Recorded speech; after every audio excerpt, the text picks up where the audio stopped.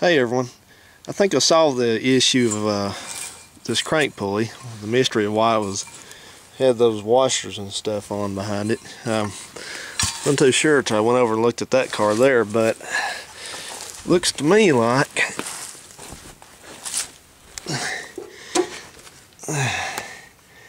they put the harmonic balancer bolt, the crank bolt, in first, and then obviously the crank pulley will not go on over that.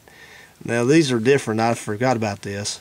These are different from some cars. Some cars you can just take the pulley right off without taking that bolt out, but this one's not one of them. So that's what was going on with it.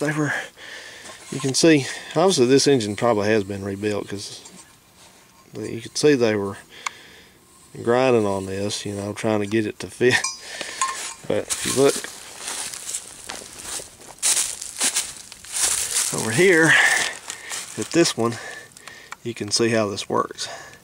As this one's been out, and this car's had a timing chain put on it in the past, the lady told me, so I know that's all been off and back on and done the right way. So that's something to remember. If you're working on a small block Chevy, be sure you take all 3 bolts out to get the crank pulley off. All 4 bolts, excuse me. Have a good one.